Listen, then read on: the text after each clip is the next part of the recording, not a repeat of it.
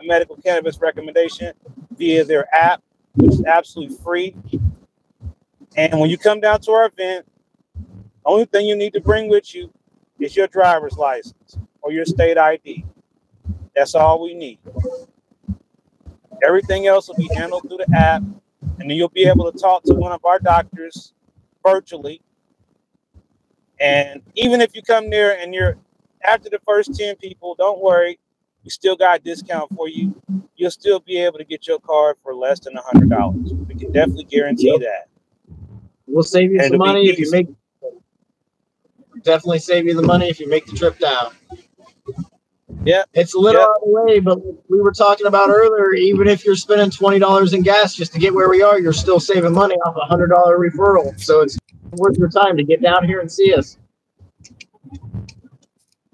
Yeah, because as long as it's successful, then they'll let us keep doing it. We'll keep doing this. We'll do it again. Yes, right. He said hit the little like button. That's right. So we got 18 people watching right now. I like to know where everybody is watching from. So what's your location and what you medicating on right now? And I also want to know if you had a chance to renew your card or join the program and pay the 1 penny yet. Have you had to go through this process? It became effective on March the 4th. So anyone who will need to renew in the next couple of days, it's only going to be a penny. Yeah, come see us, and you could only end up paying a penny. Yeah. Get your card for a whole year. You cannot tell me that ain't a deal.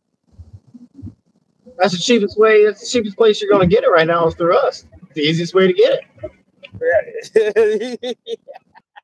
You come down, right you get now.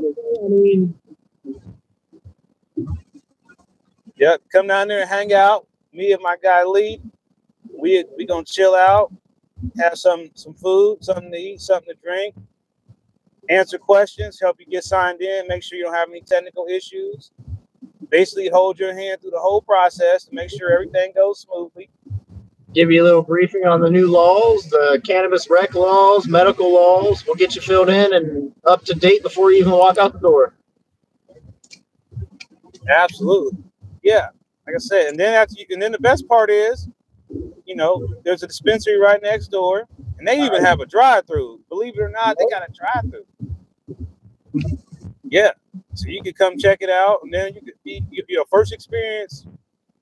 Actually, you have to go and register first to be able to use drive-through. So I will keep it real with you. You do got to go on there and register first before you can utilize a drive-through. But after that, it's off to the races. Oh yeah. And I think the idea here that the governor, he wants people to be able to access it because he's worried about the black market. And I think that what the governor needs to understand is that the black market is really the green market, and people are poor and don't have a lot of money to spend on all these high overtaxed products at these dispensaries.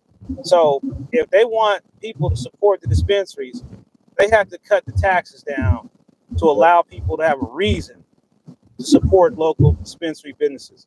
But if you run them away from the market before the market even starts by putting fear of restrictions on things that are already allowed in the law, making people feel like you're taking something away from them, why would they want to support any businesses? Why would they want to come to a dispensary? And then you have to worry about the Michigan factor. Mm-hmm. Michigan, people aren't just going to Michigan. Michigan is coming here. And I think it's about time. It's about time for us to get some of that money back from you folks in Michigan. And the way we do that is so you could buy some of our stuff and we could really have some real. I can't wait for the first Michigan versus Ohio. I'm going to be the host of that one. Michigan versus Ohio Cannabis Cup. That's going to be the one, right? Who got the better weed once and for all? Go Bucks. Go Bucks. Y'all better stop supporting the enemy. Go Bucks. Yeah, because I've heard stories of if you go right across the border, most of the license plates that you see in these dispensaries is Ohio plates. So every one of those cars and every one of those people, they're giving their tax money to Michigan, not Ohio. And then we wonder why our program isn't flourishing the way it is.